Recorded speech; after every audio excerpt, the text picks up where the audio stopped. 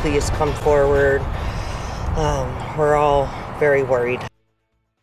2 weeks and no sign of a Vancouver woman. Her picture now on billboards. Investigators calling her disappearance suspicious. It is 5 o'clock. Good evening. I'm Jeff Giannolo. I'm Todd Unger in for Liz tonight. 61-year-old Christina Ace left her home near Southeast 123rd and 5th Street on a morning in late March, but she never actually showed up for work. Yeah, new police records are now providing more insight into exactly what happened. Joelle Jones looked through those records. She joins us live. What did you discover, Joelle? Well, Jeff, these warrants add much more questions to an already mysterious case. They show investigators believe Christina misled her husband and her job about her whereabouts on more than one occasion. They also show her phone pinged near Glenwood Park here for the last time. Still, police believe her disappearance is connected to a serious crime or a medical emergency, and friends say they will stop at nothing to bring her home. Her face now on 7 billboards across the Portland metro and thousands of flyers. But more than 2 weeks after Christina Ace vanished from her Vancouver home, coworkers say they will never give up, but are starting to lose hope. Where is she?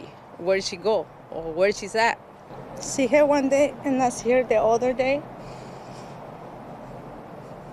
This comes as warrants show investigators found a roll of duct tape and several hairs in Christina's 2013 gray RAV4 after it was mysteriously found outside her home the day after her disappearance, with the rearview mirror askew and what appeared to be a powdery white residue like a cleaning agent coating several surfaces. I want her to be alive and I want her to be back, but it's just too long that I feel like, I don't know, feel hopeless. According to phone records, Christina left her Vancouver apartment for work just after 6:30, March 26th, as her husband reported. But instead of heading to her job in West Lynn, the device traveled south on I-205 to Portland, pinging off the Southeast Foster Road exit at 6:47 before arriving in a neighborhood north of Glenwood Park a minute later. Records show her phone stayed in that area for 3 hours, during which Christina called in late to work at 7.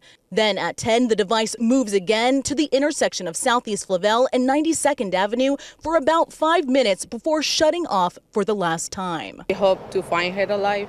That's our biggest wish. In reviewing phone records, investigators found Christina misled her employer and husband as to her whereabouts on at least 2 other occasions, highlighting 3 times in about a year, 2 of which she left home at about 6:30 before notifying work she would be late 20 minutes later, similar to the day she vanished. Police say it's unclear where she was, but noted the Southeast Foster exit is exactly 20 minutes away from her home, adding it's likely she visited the area of Glenwood Park before the day of her disappearance. I've worked here for 20-something years right along with her, and I've never known her to mislead us and say she was going to be here and not show up.